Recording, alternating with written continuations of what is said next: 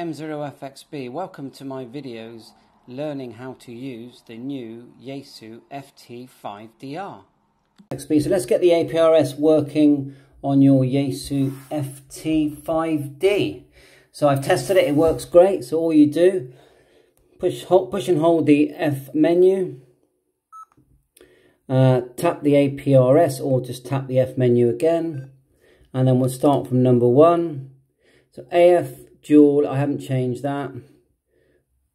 It's set to on, back. APRS destination. There you go, haven't changed that. APRS filter.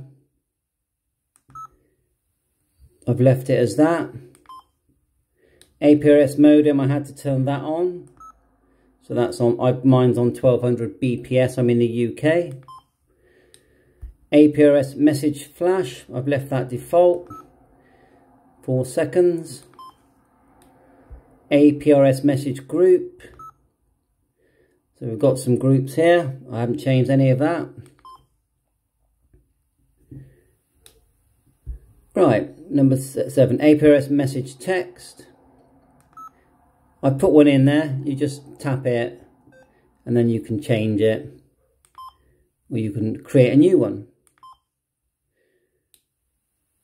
APRS mute, that's so you don't hear that annoying sound. I've got mine off at the moment. APRS pop-up. Left all that as default. I've left them all on. So look, you've got quite a few there. Position, weather, object, item, status, everything. Left them all on. APRS ringer, never used that. But it's all, everything's on. APRS units, left as default. You can change them. TX delay, left as default, 300.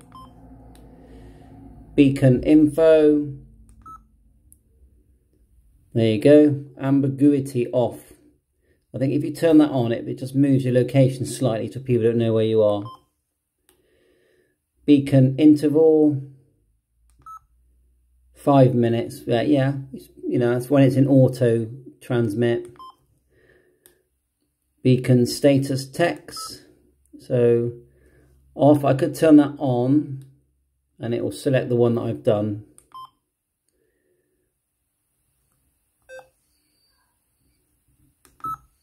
There you go.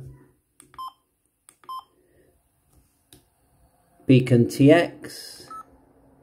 Manual, which is what I'm doing at the moment, but you could do auto. Then every 5 minutes it will, you'll get that little round circle on the screen, it will transmit. COM port, I haven't touched that.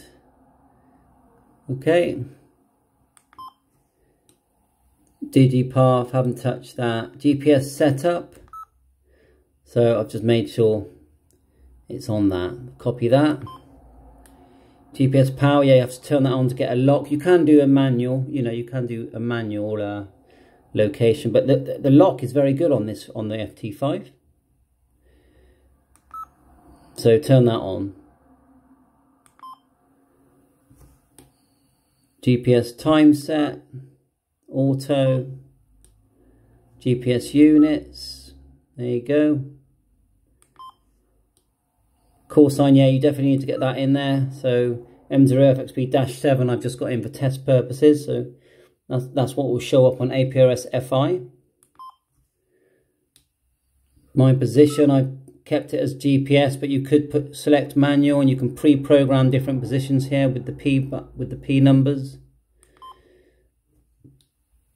My symbol, I just got a man for now. There you are, I just did a quick transmit there. Position comment.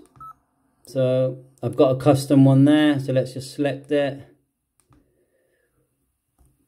No, obviously it's selecting custom one, so we must have to add that somewhere else.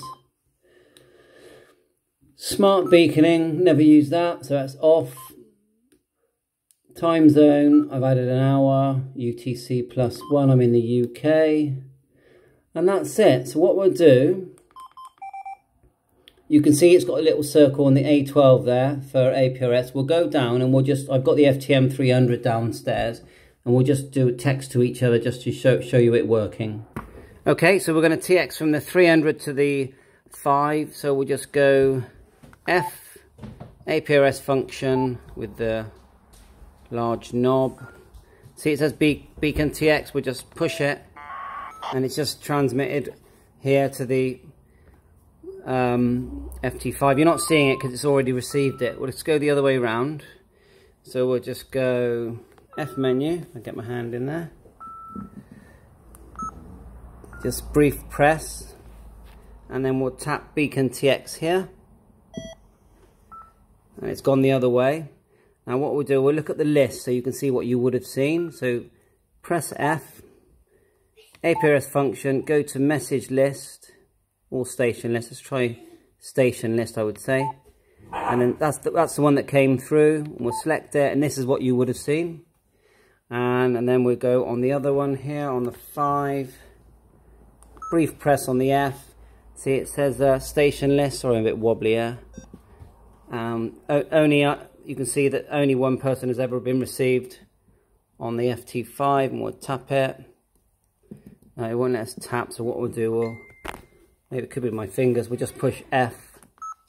And look, there's all the information there. So yeah, it's working great. So I hope this helps. In the UK, it's 144 800 73. All the best.